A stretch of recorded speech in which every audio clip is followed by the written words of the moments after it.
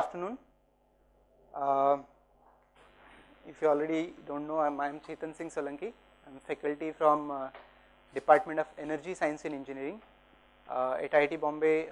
This is the only IIT to have such department, and we are focusing a lot on energy, both conventional as well as non-conventional energy. I have done my masters in microelectronics from IIT Bombay itself, 97, and then I did PhD from IMEC, that is Inter-University Microelectronics Center in Belgium. That I graduated in 2004, and since 2004 I am with IIT Bombay. So as such, I have been researching on solar photovoltaic technology for about 11 years now, and I have seen the development of PV research, particularly in the country from the very beginning, and a lot of things now happening. But early in 1999, when I decided to work on PV, people thought it was really stupid decision to work on it, because being in microelectronics, you have all kind of access to the companies like Texas Instruments and all, where I actually worked for some time before going for PhD. So now it's a very good time to be in photovoltaics, and there's a lot of activities happening in the country and in the world, and I'm sure in the future as well there will be more and more requirement of the manpower and researchers, and therefore I think this is the perfect time to start such activity on photovoltaics. So one thing I would like to request is that please ask question when and whenever you ask, whenever you feel that there is a need for question, mic will be available. Please ask them without any hesitation, and let us make it very interactive, and so that you learn out of it, and you utilize your time better, and I utilize my time better. The whole idea of this 5 days is that we will not have enough time to cover the entire syllabus that is planned for December workshop. The idea of this workshop is to get a glimpse of it, how we are going to conduct the courses, so that back at home you can actually do the better coordination. So together with the way we have planned, you must have the timetable now with you right now.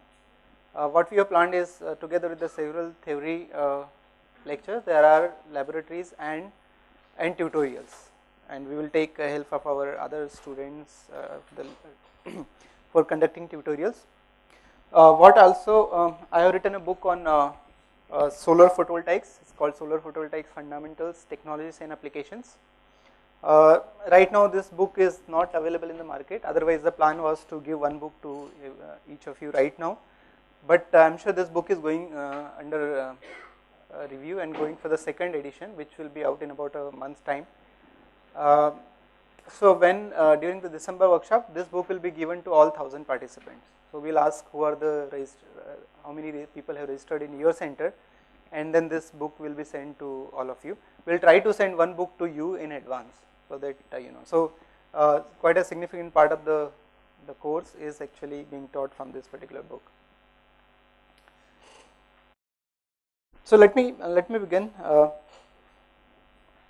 Again, another thing is that while going through this, I'm sure many of you are already aware of some of the issues or the things that we are going to talk about here. But the whole idea is to conduct this workshop in a manner as we are going to conduct in December for the other teachers. Also, I have seen from the morning session is that not all of you are having full-fledged course on solar photovoltaics. But it may happen, as there is a lot of demand on photovoltaic, it may happen that in future you actually conduct this kind of course. So this whole course is planned as if it is a one full course, which not only takes care of the fundamentals, but also talks a little bit about the technologies and the power electronic side, as well as the applications. So as a result, what we have tried is actually to put together a good overview about the PV technologies and the applications, so that a student going through such program or such course would have enough knowledge about the photovoltaic technology, and depending on the need or requirement, he may pursue MTech and PhD programs, or he may go to the industry directly. So this kind of knowledge will be sufficient for having that kind of background. Any questions so far? So let me start. Okay, so electricity scenario of India generation. What you can see here, you might be knowing already that total we have about 170,000 megawatts of which coal is significant, hydro is about 25-26%, nuclear very small percentage, gas is not that big. Renewable is now getting bigger and bigger share of our installed electricity. So this comes to about 13,000 megawatt, and out of which majority of is a wind turbines. The contribution of solar, photovoltaic and thermal is very small right now, but because of the Jawaharlal Nehru National Solar Mission, we expect that this share of the pie is to go bigger and bigger. One other important thing we must take always a notice that there is a difference in the installed capacity of a conventional grid connected power plant and the capacity of the renewable energy system. So for example, even if you have, let's say, 10,000 megawatts of solar photovoltaic module, but 10,000 megawatt doesn't operate for 24 hours. So there is a capacity factor which is much smaller than the coal based power plant. So coal based power plant of, let's say, 10 megawatt will operate for 80 to 90% of the time, while same 10 megawatt power plant of photovoltaic will not operate for 80 to 90% of time. So therefore the amount of energy generated from renewable energy system for the same installed capacity is normally much lower than the amount of energy generated from the conventional technology. So that we should keep in mind. So in a way this share actually is little bit misleading. Okay, so if you look at the share of energy provided by the renewable energy, it is much lower. It is not what you can see here is about 10%. It will be like 2.5%. Okay, so finally the goal is not to only increase the share in terms of the megawatt capacity, but to increase the share in terms of total electricity generated. That is more important. As I told in the morning that right now our per capita per year energy consumption is only 650, while world average is 2000, while the many developed countries have more than 10,000, and about 400 million people do not have access to electricity, and as per the Ministry of Power, 80,000 villages are not connected with the grid right now. Okay, so there is a huge demand for energy, and solar energy solution can be one appropriate solution to supply that energy requirement. Jawaharlal Nehru National Solar Mission is giving a lot of push to the solar photovoltaic technology, and as you can see here, it actually plans to go up to the 20,000 megawatts of solar power. So what I was talking is that there is a huge push provided by the National Nehru Solar Mission, and you can see the phase wise manner is going from the 1000 megawatt, 4,000 and 20,000 by year 2022. And a lot of this power is actually will be in the form of the off-grid system, which is about 2,000 megawatt, which is perfectly the case that you people are talking that the street lighting, small home lighting system, solar lantern, everything comes in this. And my personal guess is this number will be actually bigger than the grid connected power, because there is a lot of areas where there is no power and the solar energy can immediately supply the power. Not only the government of India, but there are many state government that is now taking active part in the not mission, but they have created their own policy. For example, Gujarat is one of them. Gujarat has policy of about something like about 500 megawatts of solar power, and it is actually moving very fast. So these are the other states where solar power is being kind of planned and going. So this is the what is being applied so far. So this is the not capacity installed, but under the Jawaharlal Nehru National Solar Mission, this much is the planned capacity. And as you can see from the slide that this is the phase 1 which is ending in 2013, where by which time we should have about 1000 megawatt of installed capacity. And I see that is happening very much. There is a lot of people who are interested in it. And there are many state governments that are actually doing it. As you can see, Rajasthan is a lot of installed capacity, but you find other parts of also like Maharashtra, the Mahagenco, Maharashtra state government is actually planning for 120 megawatt of the photovoltaic power plant. If it is installed before then other power plant, this will be the world's biggest solar PV plant. It is being planned in Dhule, a place called Sakri. Some of you are aware of Sakri in Dhule. But as you can see, there are the other states, Andhra Pradesh, Odisha, Tamil Nadu, Karnataka, Punjab, who are actually taking initiative to install solar PV plants. And under the National Nehru Solar Mission, there are a lot of initiatives that are being taken actually to promote the PV technology and installation of the PV technology. And the initiatives are taken at all fronts.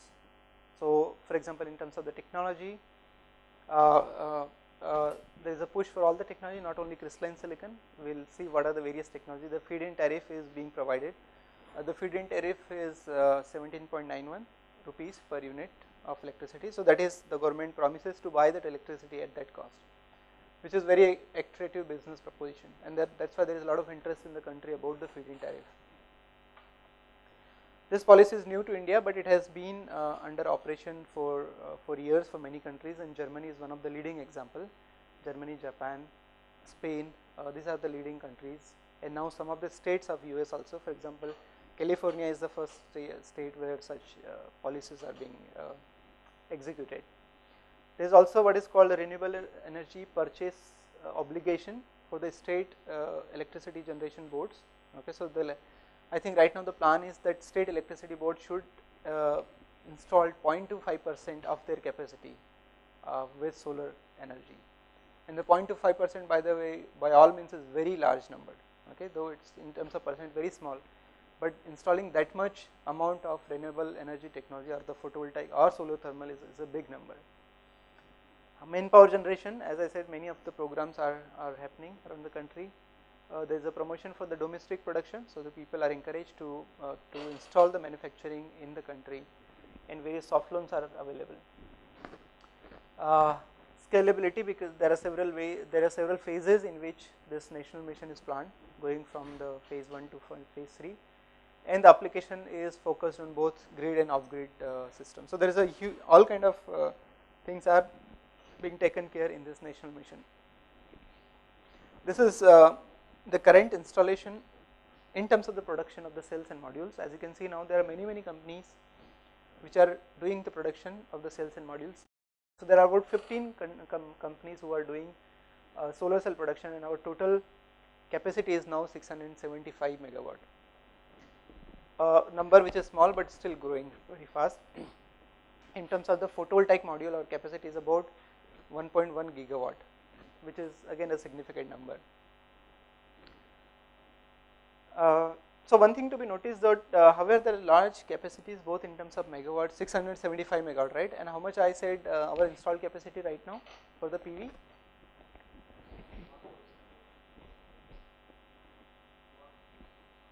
The installed capacity, the power plants are only 10 to 15 megawatts, okay, while our production capacity is 675 for solar cell and 1000 megawatt for solar PV module. So what happens to those modules? They are all exported. So what does it mean? There is a very good manufacturing capacity exists in the country, but there is not enough market, and that is why traditionally all these cells and modules have been actually exported to the other countries like Germany and Spain being one of them. But now we see that because of the national mission, there is a more and more deployment coming. So now significant number, not significant means still we are only about using 20-25% of our total production capacity, but in future it is likely to improve. So there is a significant growth in industry going from 0.06 megawatt in 2005 to 1.1 gigawatt. 60 megawatt to 1.1 gigawatt in 2010. A huge growth, and this growth is about compound annual growth rate CAGR is about 75%. Very high growth rate. I don't think there is any other industry in the country which is growing with such a high rate. So which is good sign, and we see that more and more of the deployment will occur.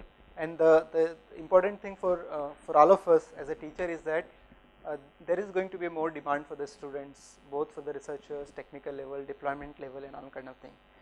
And that is where our role is actually to create that kind of manpower, which will very much be required to for the nation to be succeed. Just to give an example, for example, in 2004-05, China was nowhere in the scene when we are looking at the worldwide production of the solar cells and modules. China was nowhere when you look at the data from 2004 and 5. You know what is the current status? China has surpassed every other country in the world. They are the number 1 producer of the solar photovoltaic modules and cells and the raw material itself. Okay, so such a huge difference in just 5 years time, and of course we are nowhere close to it, but we cannot ignore the solar energy. There has to be enough deployment of solar energy, and therefore both research as well as the deployment level, we need large amount of manpower and also money. Okay, so I think there is no doubt about this slide that solar PV voltaic technology can use solar radiation as a resource and produce a lot of energy, and the resource is tremendous. So only small percentage of the solar radiation, if you convert into the electricity, you will have enough electricity for the whole country. I think when we do the solar radiation, we will discuss this point that only about 60 kilometer by 40 kilometer area, if you put the solar PV module, it will be good enough to generate electricity for the whole country, all our electricity requirement. And I think our country is very big, 3000 kilometer by some 2500 kilometers, so our area is huge, so very small percentage of area will be good enough. We will do the calculation on that. Okay, so however there are challenges to be overcome if you really want to deploy it at the large area. High cost per unit watt, and that is basically the cost of the material is very high right now. But I have seen tremendous changes from even my research times, but over the period it has really changed significantly. So solar photovoltaic module, the cost was something like $1,000 per watt. That was the cost in 73, 75 when the solar photovoltaic technology came into the picture first time, and it has really come down significantly, particularly over the last 2 years. You know what is the cost of module, current cost of PV module? 32? 60 to 70 rupees per watt. Any other guess? 120 rupees per watt.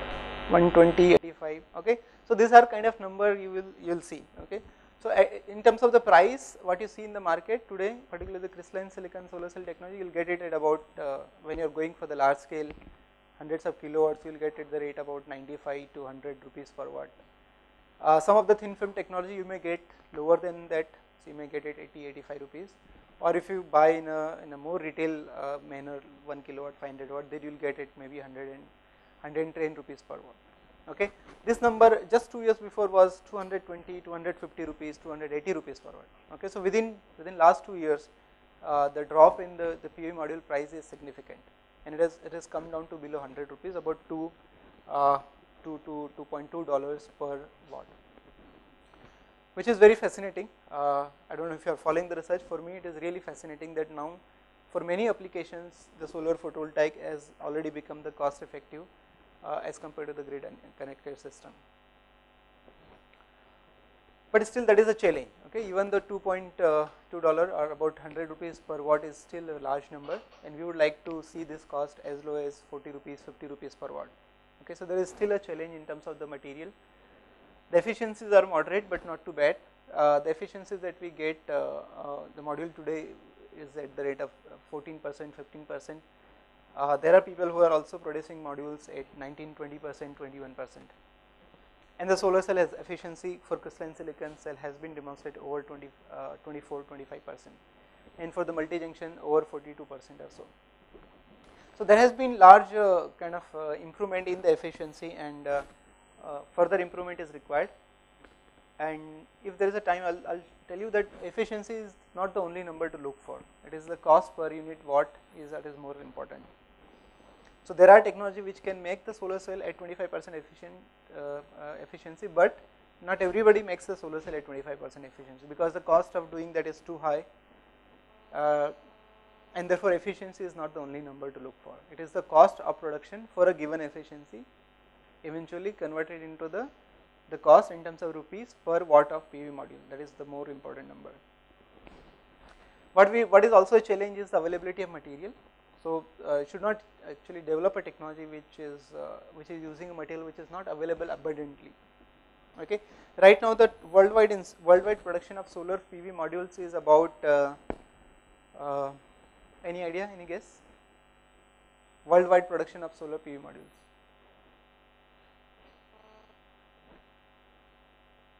No guess? Just guess any number. Yeah. 9 gigawatt. So it has already crossed almost about 12 gigawatt. Okay. Which is a big number, right? 12,000 megawatts of solar PV module. And putting this together, this is still a very small percentage of worldwide installed grid electricity. Okay, installed capacity is in terawatts. So the 10 gigawatt or 12 gigawatt is still a very small number. What does it mean? That if you really see that photovoltaic modules are going to be a solution for the future electricity generation, we are talking about the module manufacturing in terawatt level. And when you go into terawatt level, your material requirements are huge. And if you are using any material which is not abundantly available, you are in trouble.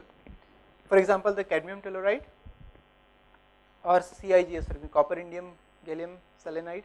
The indium is a rare earth. Okay, the indium is being used for all LCD displays. Indium is being used as a TCO and many other applications. So the indium cost used to be, pre this era, used to be something like $40 to $50 per kilogram. You know what is the, any guess for the indium cost right now? $1,500 to $2,000 per kilogram. Just because it's so rare that if you try to use more and more of it, the cost is going to escalate. And therefore, when you talk about solar PV technology, we should really look for the materials which are abundantly available, so that we don't get into the limitation. Silicon, which is commonly used material, is not of that category. So it is really abundantly available, and therefore not a problem. You can produce as much as cells and modules as you want. Long-term stability is another challenge for the PV technology. Right now, the life of the PV module is supposed to be 25 years. Okay, 25 years means even after 25 years, the module is supposed to give you 80% of its performance. That is how we define the life. 80% of its initial performance should still be giving at the end of 25 years. So therefore, it is important to choose a material where you can get a stable performance for the long period of time. Long energy payback period is another issue. So you should not use a material where a lot of energy goes in making a solar cell, right? If you put a lot of energy in making a solar cell, how you can recover that energy from the solar cell? If that will not happen, then there is no point in making a solar cell itself. Okay, right now the payback energy for crystalline silicon solar cell is about 2 to 3 years, which is still very high. A lot of energy goes in making a solar cell. Okay, so what does it mean? The solar cell, the crystalline silicon solar cell itself takes 2 to 3 years to generate energy which has gone into making silicon solar cell. So out of 25 years lifetime, 3 years or 2 to 3 years is of no use. So therefore, we should try to minimize the energy that goes in making a solar cell, and some of the thin film technology are good at it, and their energy payback period is less than a year. And the most important thing, the money payback period. Okay, it should give us money back, right? Whatever you're putting it. If that is not the case, no industry would come forward and actually invest money into it. But so as the cost goes down, money payback period is also goes down, and again it is a challenge. So these are all of these are the challenge for any solar PV technology. This is common to all of them. You take it, crystalline silicon, amorphous silicon, CIGS, organic solar, any technology you call it, the main challenge are this. If you can fulfill all this, wonderful. I tell my student that if you can fulfill all this, this is the route to become billionaire. You solve this problem and I guarantee that you will become billionaire very next day, because there is a huge demand, right? A lot of people are. Actually, I am coming from, as I said, US and Santa Clara, California. California, the Bay Area, I don't know if you heard of it, it's a Silicon Valley. It is also called Silicon Valley, and Silicon Valley is the place where all the new technology comes in. So if you have a very good idea, go to Silicon Valley, people will give millions of dollars immediately, and you can make the difference. Okay, but what is required is solution to these problems, or at least one of these problems, if not all of these problems. Even at least one of these is also okay. Okay, fine. So here is my lecture starts now. So this was the introduction. Any questions so far? I know many of you are feeling sleepy, and it's really difficult task to keep people awake just after the lunch. So if anybody, yeah. China modules, are they imported in India, and if yes, then what warranty it comes? Well, China modules are being imported in India, yes, but many of them don't believe them. The thing is that as long as there is a certification called IEC 61215, okay, uh, International Electrotechnical Commission certifies the modules. I mean, they have actually come up with this code, and any manufacturer before selling it to the Indian market at least, or outside also, should actually pass this module, this test, IEC 61215. And once they are passed, then it is kind of guaranteed that they will actually perform under condition for that long time. Yeah, so I wouldn't like to comment more than that. Okay, so which material to be used for solar cell application? And if you understand this, you understand half of the solar photovoltaic. Okay, any idea? So which material we can use for solar photovoltaics? Semiconductor, very good. And why semiconductor? Why not aluminum?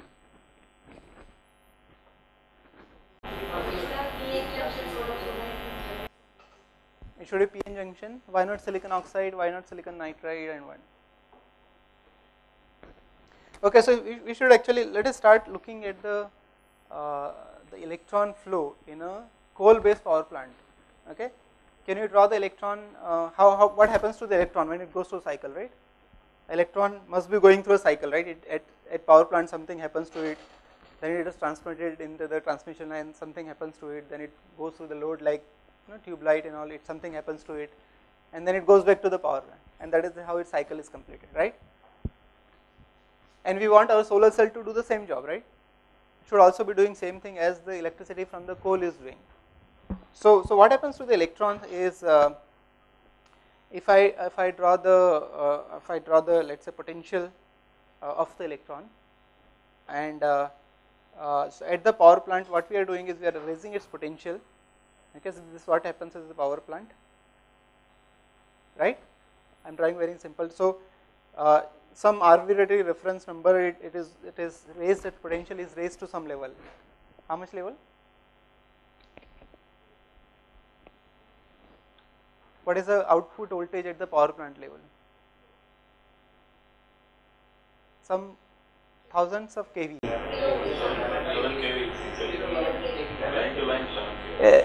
11 kV, 33 kV, or even higher also, depending. Okay, so it's a thousands of kV. So we actually increase its potential to some certain number, and then it goes to the substations, and substations the voltage is dropped, right? And eventually when it is delivered to the home, it is at certain voltage, 230 volt, right? So it comes to 230 volt, and then finally we actually use it in the load.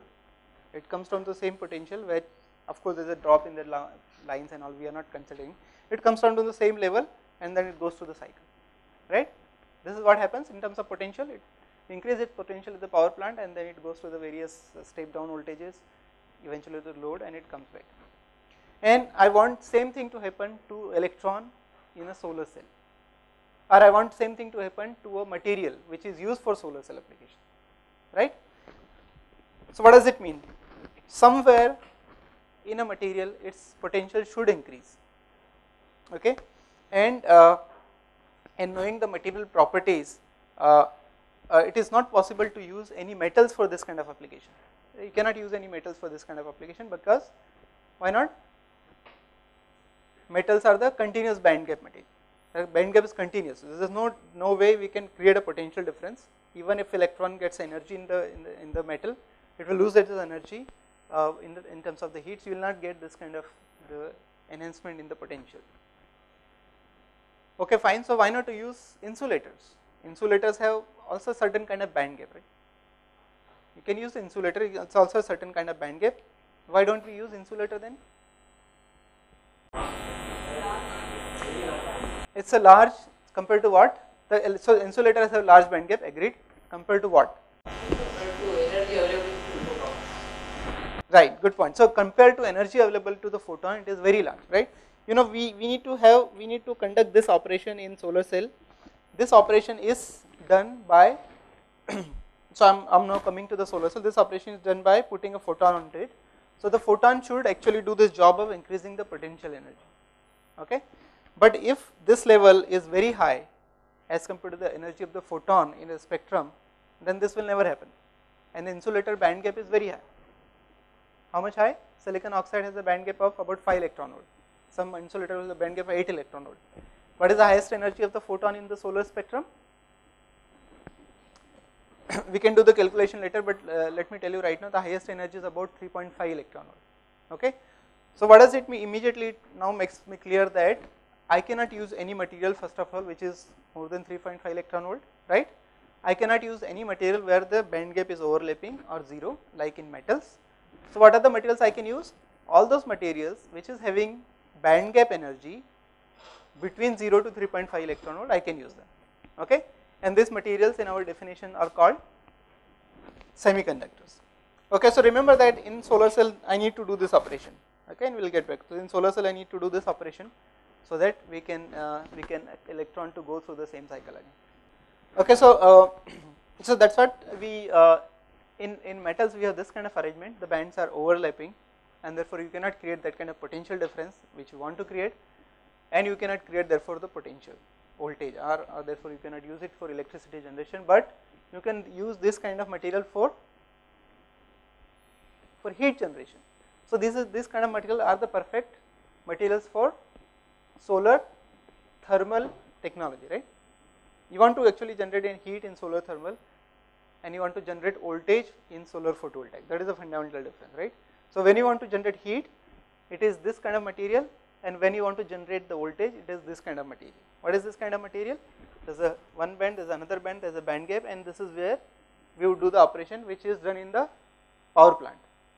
This is where the electron is actually given the extra energy to get in to increase its potential energy, and that is what we want. So we need a material with some kind of band gap, and therefore semiconductors are the material which can use for solar cell, and metals are the material which can be used for solar thermal technology. What are the materials that we can use? Many. For example, silicon is the most commonly used material. Almost 80% of the modules being produced worldwide today are from silicon. But then you have many other semiconductors, gallium arsenide, cadmium telluride, cadmium and telluride.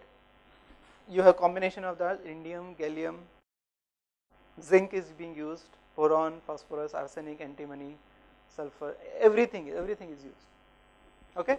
And not only this, we also use in combination of the two. So not only the elemental semiconductor, we also use combination of the two. For example, compound semiconductor like gallium arsenide.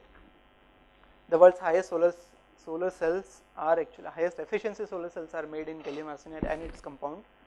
Ternary compounds, algaes, alum, gallium and arsenide, and quaternary compound, alum, gallium, arsenic phosphide. Okay, so people try to mix various kinds of material to actually make the solar cell, and we actually have the various compounds that are being used for solar cell applications. Why do people mix and match? Why do people make the compound semiconductor and actually many kind of material? Add the properties of the best property. Try to get the best properties of the material, do the fine tuning. And what is the best property we are looking for? We are looking for the best band gap, and there are two important properties that we are looking for. One is the best optical property, which is the appropriate band gap, and for solar cell application the best or the highest efficiency is possible when your band gap is 1.45 electron volt. Okay, so that is the material we look for. But that is not all. We are also looking for the material which is having band gap of 1.45 electron volt, but also having good electrical properties, means high conductivity, high lifetime, high diffusion length, higher minority carrier lifetime, and so on. So there are two electrical properties, and to combine it, put together, we are looking to have the best optical and best electrical property at the lowest possible cost. So that is a major constraint. So you want to, so that's why people are trying to actually use many materials. So the next question is, fine, we need to use semiconductor of the suitable band gap and electrical properties. So the next question is, can semiconductor alone work as a solar cell? Can we use just a p-type solar semiconductor and say, okay, give me electricity out of it? Can we do that? as you know, we cannot do that, right? What is need? A junction is required, and why we need a junction? So eventually we want a potential difference, okay, and again by physics you know the definition of potential difference is there has to be a positive charge and negative charge physically separated from each other, right? They have to physical separation, and this physical separation, when physical separation exists, then only potential agrees, okay. You can increase the potential energy by changes by injecting electron or exciting electron from low energy level, which is a valence band, to high energy level, which is conduction band, but that is increase in the potential energy only. That does not alone necessarily create a potential difference. For the potential difference, what is required is excited electron should not be at the same physical space, but there should be a separate physical space, right? You are getting point? So if we talk about the two different energy level, so what my photon is doing is taking an electron here, creating a hole, and you are generating an electron in the valence in the conduction band. The conduction band energy level and the valence band energy level. But this, what is the? I am sure everybody is aware of this terminology. This is energy band diagram. What is the y-axis? This axis is energy. What is the x-axis? Space or position, okay. So x-axis is space, okay. So now what I am saying is in the earlier diagram there has, if when you want to create a potential difference, there should be a positive charge at one place, negative charge at other place. What is happening in this case? The hole is created, the electron is created, but they are at the same space. So does it mean that you created the potential? No, it doesn't mean. It doesn't. You have not created the potential. What you have done? You only created the difference in the potential energy, okay. So therefore, if you choose one semiconductor, which is shown here, you will not create the potential difference. You need something else to do the potential difference. So a semiconductor of P type or N type or any other type alone cannot do the job. You need that physical separation, and that the physical separation is possible only if there is a junction. That we need to understand how, right? Just take it right now that a physical separation is possible only if there is a junction. How we will say it, and that is how we need to generate it. Is that point clear?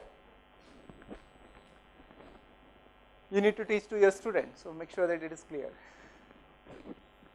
So I'll come back to that how the separation is possible. That normally is it takes quite some time to come to the point, but take it for the right now that you need to have separate, and therefore we need PN junction. What kind of energy we have in the spectrum? In the whole electromagnetic spectrum, the solar spectrum is very narrow, and the energy and the wavelength of the photons in spectrum are connected by this equation 1.125. So what we do is we will find out what is there in the solar spectrum right now very quickly. So one thing we talked about is the energy of the photons in the solar spectrum. So just notice the solar spectrum ranges from where to where? Solar spectrum starts at about 200 at about 300 electron volt. I'm sorry, 300 nanometer, and it goes all the way up to 5 micrometer, 5000 nanometer. Okay, the wavelength is connected with the energy of the photon with this equation, which is nothing but equal to h nu. Nu is the frequency. You convert that to C by lambda, as the lambda is in micrometer. Okay. So let us find out what is the highest energy of the photon in solar spectrum. I am saying the photon spectrum starts at near UV. Okay. In the solar spectrum, you have visible range, which is 400 to 700, 380 to some 700 nanometer. Small portion of the ultraviolet is also there in the spectrum. About 8% of our energy comes in ultraviolet range, and then you have some infrared also. Okay, infrared all the way till about 4-5 micrometer wavelength. So that is the wavelength, and frequency is also there. What I need to find out from you is what is the energy range. Okay, what is the range of the photon energy, which can be given by this. So please do the calculation quickly. My shortest wavelength, which is ultraviolet, wavelength is small. When I go from the ultraviolet to visible to infrared, wavelength increases. Okay, normally this is radiation is called short wavelength, and this is called infrared long wavelength. Okay, So the shorter wavelength starts at about let us say 380 nanometer. So what is the energy corresponding to 380 nanometer photon? When I say 380 nanometer, I am talking about wavelength. And make sure that this is in micrometer. Okay, so you have I want to find out what is the energy in electron volt of a short wavelength photon of the highest energy, that is 1 to 4, and wavelength in micrometer. How much is the wavelength? 0.380, because it has to be in micrometer. So that is the energy at the higher side. Then I can also calculate energy in electron volt at the infrared side. At infrared side, our spectrum actually goes all the way up to 4 micrometer. Let's say, okay. So this is in 5 micrometer. So this is 4, and what you get is in terms of the electron volt. How much you are getting here? 2.96. About 3 electron volt. How much you are getting here?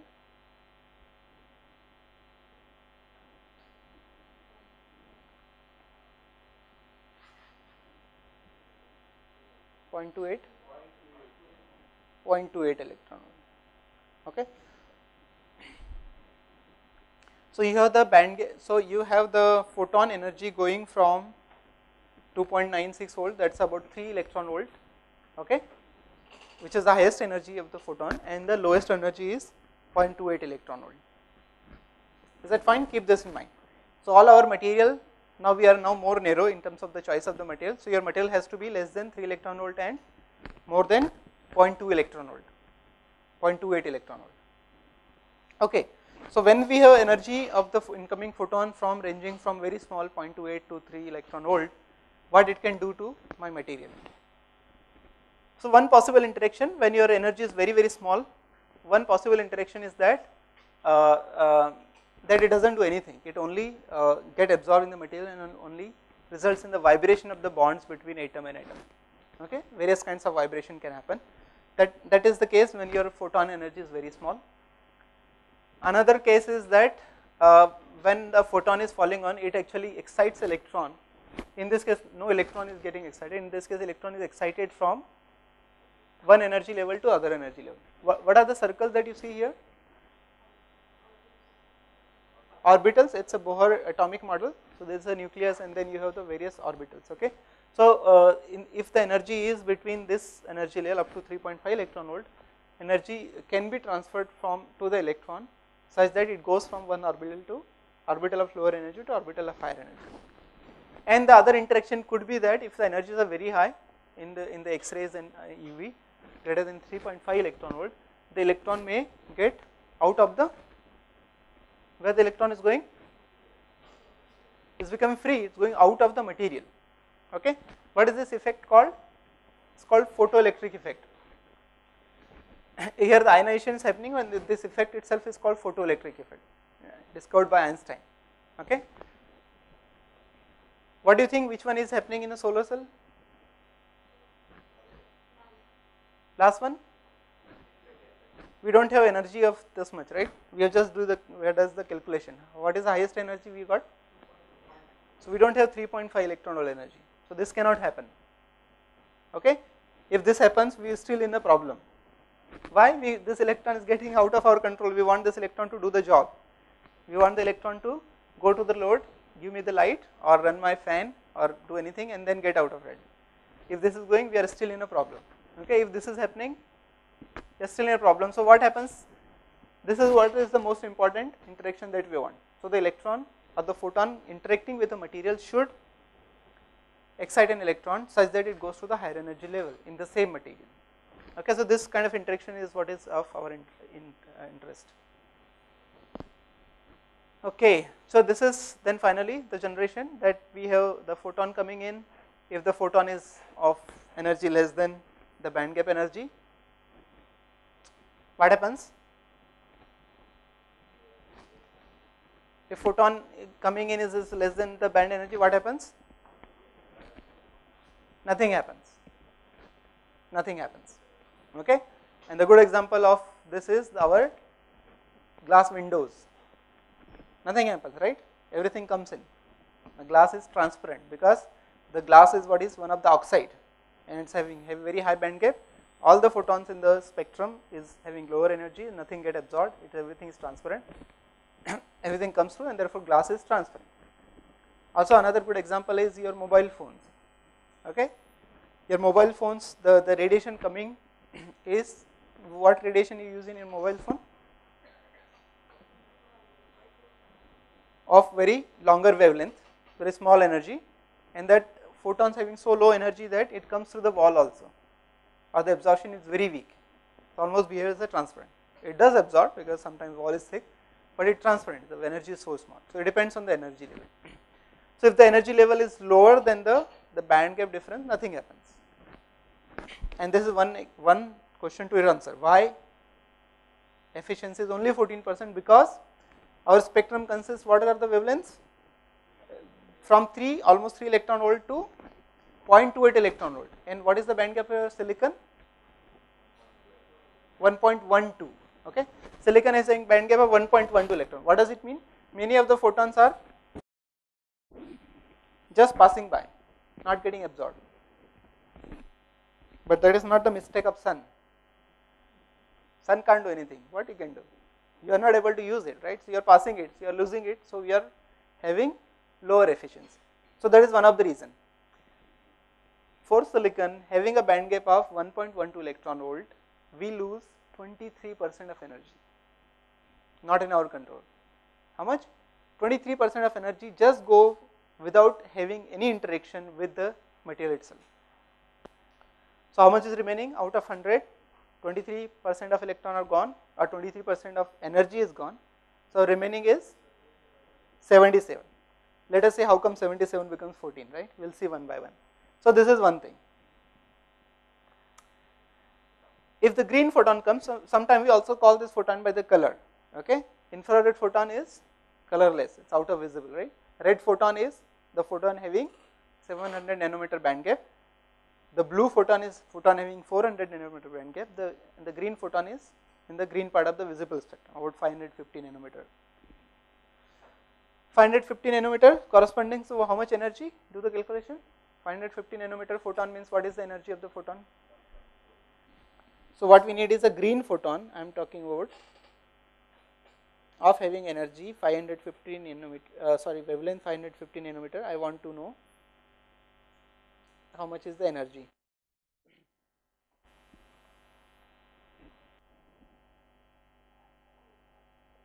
About 2 electron volt. So the green photon, because its energy is higher than the band gap energy, because its energy is higher than the band gap energy, it can actually excite a electron from the valence band to conduction band, right? And if very high energy photon comes, the blue photon, which will having energy of about 3 electron volt, will actually excite electron to, by the, what is this here? So this is the edge of the conduction band. What is above this? What is about this? Above this? What is this, by the way, axis? Energy. What is about this? Energy levels. But they are in continuous and we call it as a conduction band, right? Above this is the edge of the conduction band. Above this there are many energy level and they form what is called band.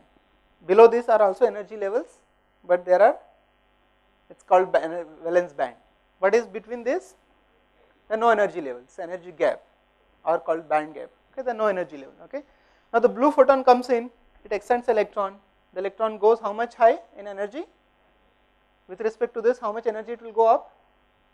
Corresponding to the energy of the photon. So if photon energy is 3 electron, it will go up to 3 electron volt.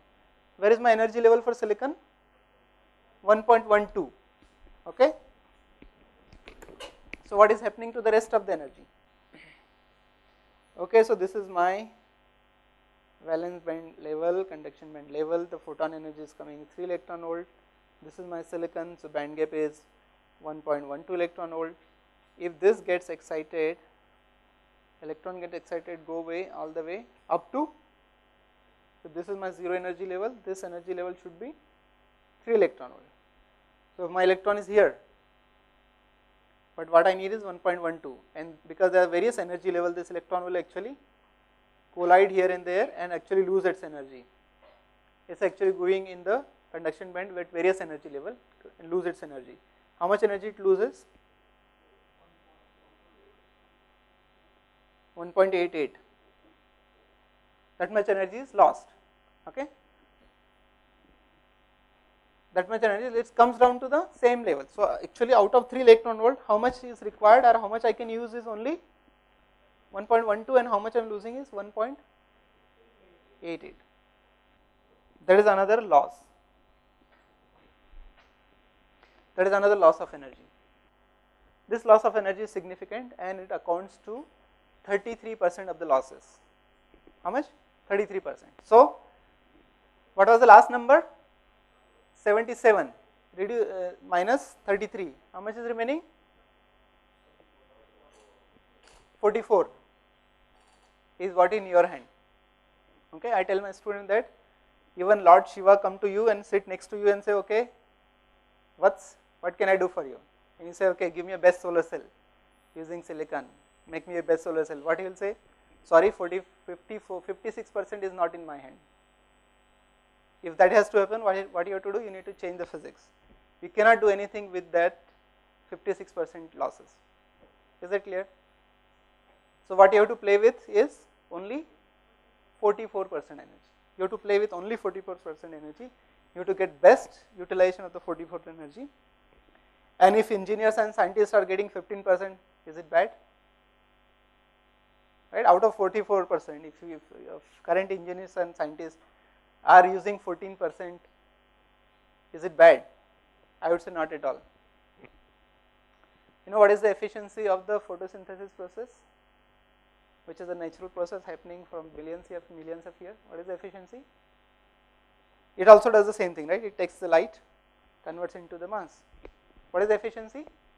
Less than 1%. For most of the biomass, the efficiency is less than 1%. Nature uses less than 1% of incoming light.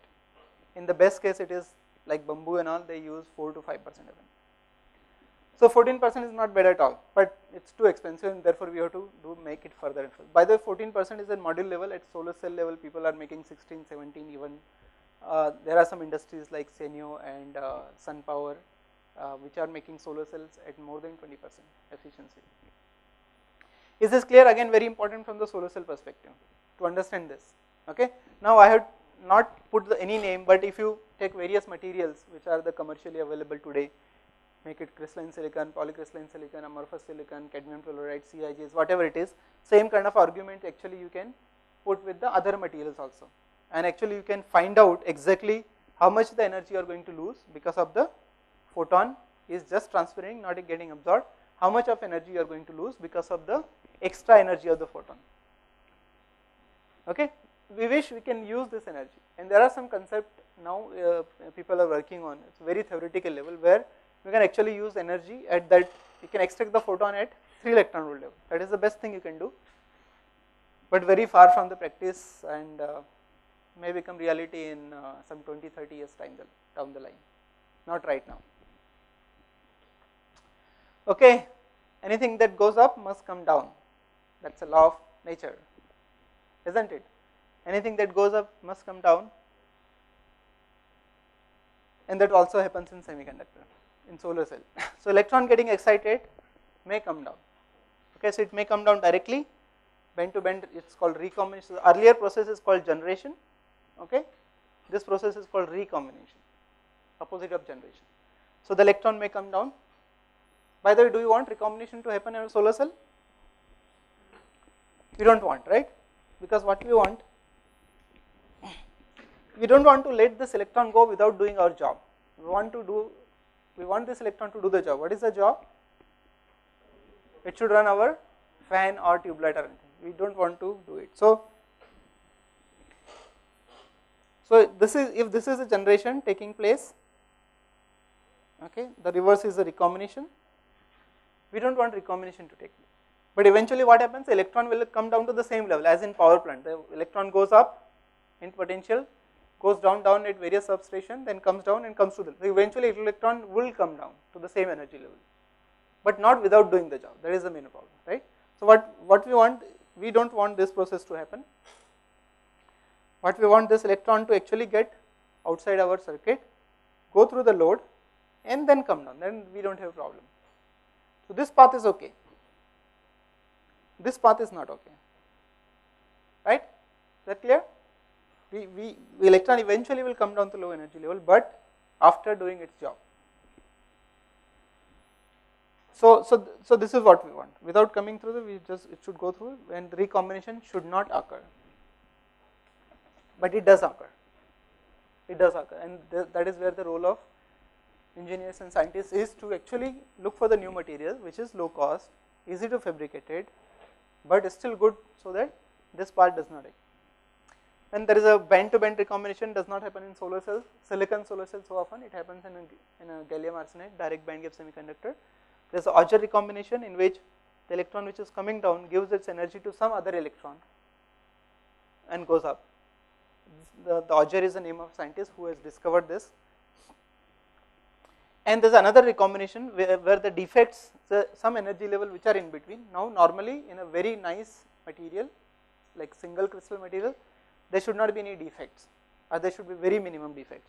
So your band is actually, there are no continuous no defects, but if your material is defected, material can be defected due to two reasons. One reason is that the defects because of the crystalline disorder.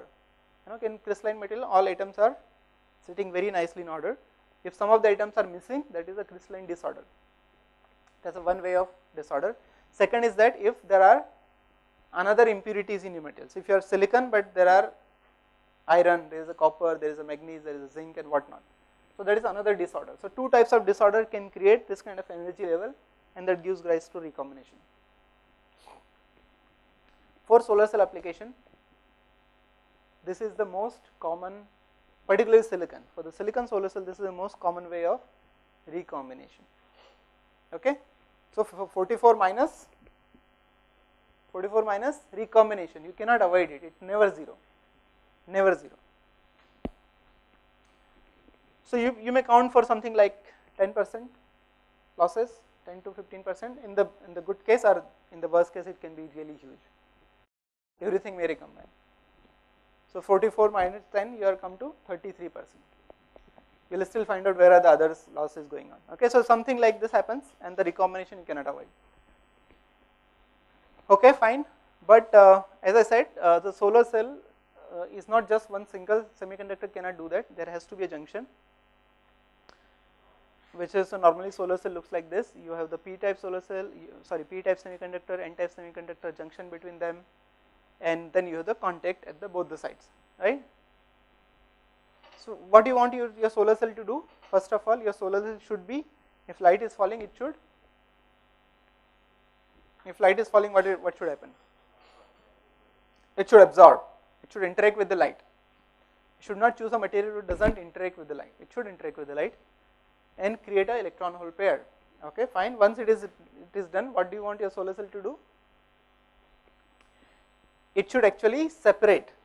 You know what we want eventually of solar cell? We want a electrostatic potential to be generated, and electrostatic potential means a physical separation between a positive charge and a negative charge. So after absorption, if there is electron hole pair, they should get separated physically. Okay, and the physical separation occurs over a p junction and n junction, p and n region. So between over the junction, the physical separation should occur, something like this. So electron should go at one direction, hole should go other direction, such that they are never coming back to close to each other to get the recombination. And that is the job of the junction. Once separated, the junction does not allow them to come together and recombine again. Okay, once separation is done, what you want? You want electron to come out of the circuit and do your job. So then eventually you want, there are contacts at the front and back, you want those electron and hole to be collected at the circuit and go through the external load. Okay, so these are the three main functions a solar cell should perform. What are those three functions? Absorption. One is absorption, second is separation, and third is transportation or collection. Okay, so these are the three things the solar cell must be doing: absorption, separation and collection. Any solar cell should be doing this, whether solar cell is of germanium or gallium arsenide or silicon or some material which does not exist today on the earth or some other combination. Any solar cell must do this 3 function, without which you don't get the job done. Is that clear?